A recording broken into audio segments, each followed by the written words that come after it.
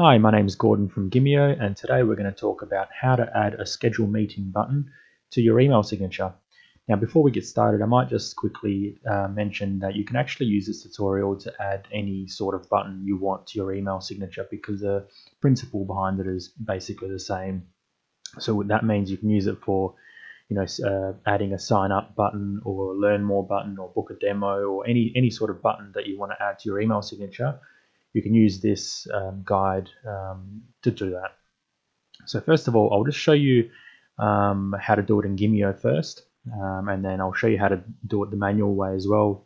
So basically I'll show you how to go into your email signature HTML file and how to actually edit the code and add your button in the code. So I've gone into Gimeo, I've already created a dummy signature here, just using a template. And what you would normally do is, so you simply select your signature, go over to the Layout tab. Now, because there isn't already a button at the bottom there, we'll need to click this plus button here to create a section, and then we'll add a field to that section, and it'll be a new custom field. We'll just call it button, and we'll make it an image type, and then just go add field. Okay, now we can see it's been added down the bottom there, and it's also showing up here under empty fields. We'll click on that field, and then we'll go choose an image, and we'll upload our own image from our computer. So this is the one we'll use here, and we'll just make it a bit smaller.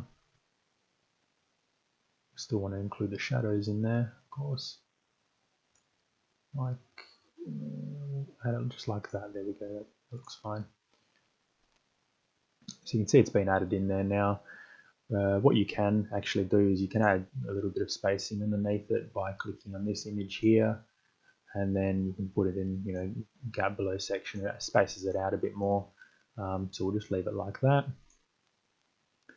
And then what you can also do is you can scale the image down if you want to make it a bit smaller, and but we'll leave it at 100%. And you simply put in a hyperlink as well. So this will be your hyperlink for, let's say, your Calendly. If you've got a Calendly subscription where you can book meetings, you can put your hyperlink in there. And last but not least, you can actually apply this field to either this signature or all signatures in this group. So if you've got let's say a group calendar, you can apply it to all the signatures in this whole group. And what that will do, anyone that's in this DSG engineering group, they will get this schedule an appointment button and with the same, it'll be the same hyperlink there as well.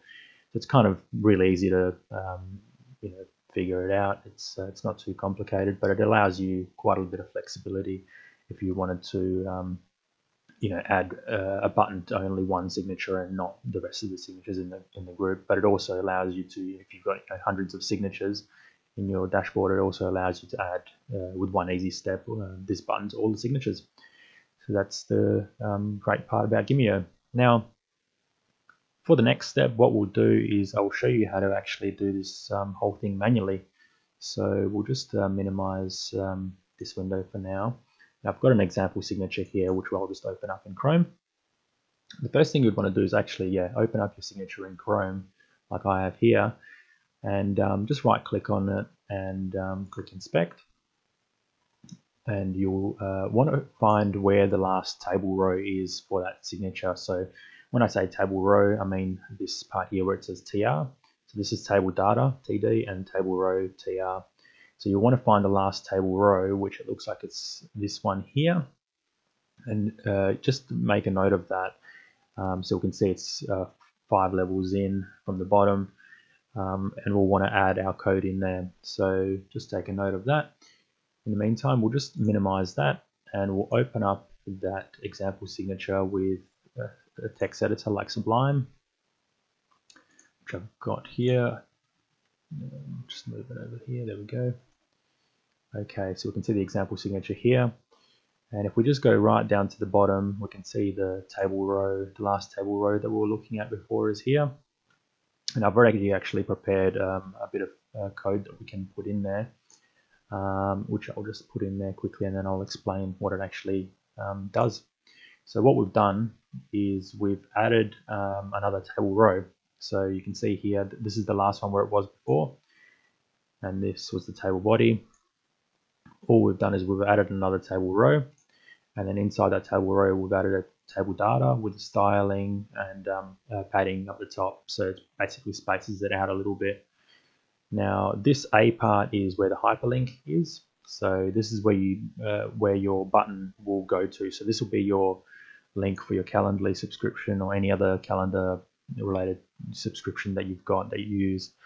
And then this second part here, the image, is, well, an image. So what you'll need to do first is you'll need to actually find a place where you can host your image.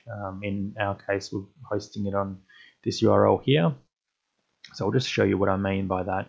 Is if I copy that URL, I'll go into it here and I'll show you, you'll see it there.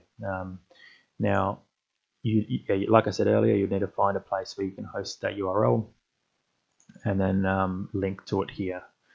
And then at the end, you want to close off that A tag, which is that linking, the part that allows you to link that image. So we'll just save that, and I'll just go back in here and I'll refresh this page here. You can see it's already come up here now. And if I right click on that and inspect now, you can see all the code that we've just inserted there. So that's the table row there. Now, I'll just mention one more thing here. You can see that the image height and width is set to specific numbers. I'll just explain what they are. So if we go back to the image where it's hosted here, and if we right click on it and go inspect, and then what we'll do is we'll hover over this line here, you'll see there up above where the image is, it says 138 by 71. Now that's the dimensions of the image. Now it's important when we put the code, when we have the code in here that says the height 71 and the width 138, it's important that that is exactly the same as what the image dimensions actually are. If it's not the same, your image will look a bit skewed and the resolution of it won't look right, and it could end up looking blurry or pixelated. So that's just something to take note of. And that's about it, actually. There's nothing more really to know about it. If you haven't already, give Gimeo a try. It's, as you saw earlier, it's quite easy to add a button to your email signature. And like I said, you can add any button you want. It doesn't have to be schedule an appointment, and it can be any button you want to add. Like I said earlier, like a sign up button or a learn more button, or if you want to, add a book a demo button or anything like that. It can be absolutely anything you want, even a banner. And like you saw, it's quite easy to add it. It's really easy to scale it and everything else. Whereas if you do it manually through code like this, it's quite easy to mess things up and make your email signature look quite broken. And the other thing as well is if you're wanting to standardize your email signature, and if you've got 100 email signatures for all your staff in your company, it's going to get quite tiring having to add this code into every single one of them. And then when you want to change the button, or if you want to change a banner, it's going to get quite annoying having to change this code for each and every single email signature. So that's why we always encourage people to use Gimeo, because it's really easy to add buttons and keep your signatures consistent across the board. Thanks very much for watching, and see you next time.